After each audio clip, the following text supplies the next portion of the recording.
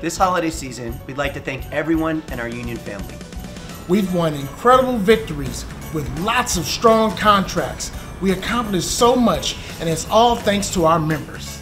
And don't forget, our negotiating power comes from all of us at SEIU 721 members. Strong contracts are the bread and butter of our union.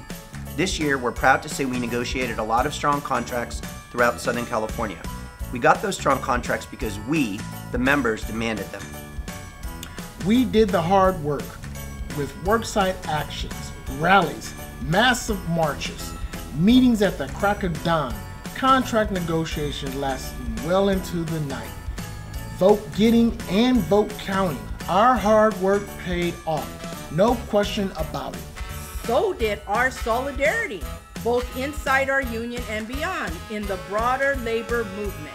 Workers everywhere are unionizing across America because they want what we have at SEIU 721, a strong union that gets results. That's why we work so hard to protect our union from any outside forces that threaten it.